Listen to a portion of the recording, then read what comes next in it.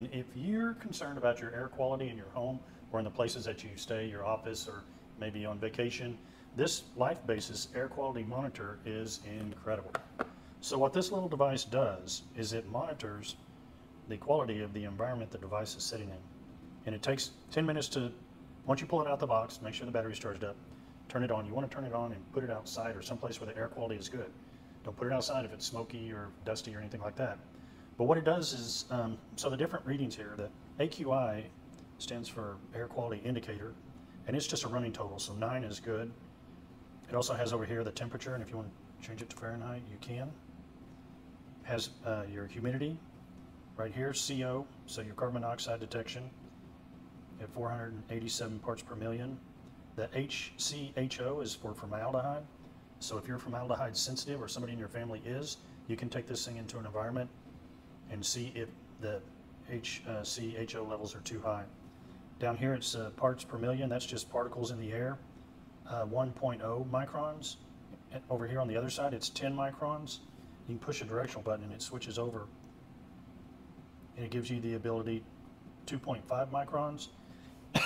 And they're just different size microns measure different things. So dust and pollen, mold, that's going to be at a 10 micron level. As you start to go down, 1.0 is very fine particulate matter. 2.5 would be something like smoke, dust, can even be like candles burning. That's giving off some stuff that's thrown into the air. This meter can pick it up. Let me see, what else did I miss?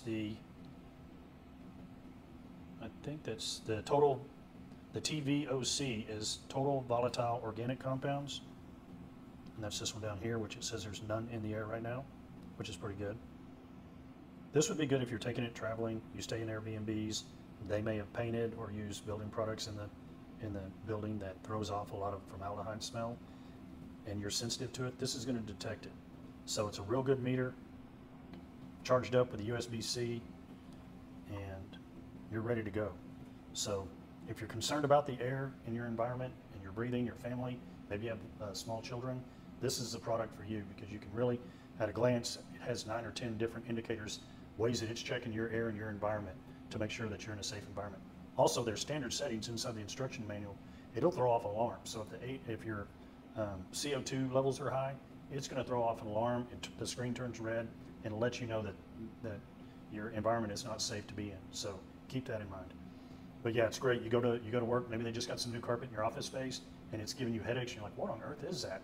You could take this in there, show your boss, say, hey, this environment's throwing off a lot of formaldehyde, and it's just not a good work environment. So I'm gonna have to work from home until the smell goes away. So great little product to have if you're concerned about that.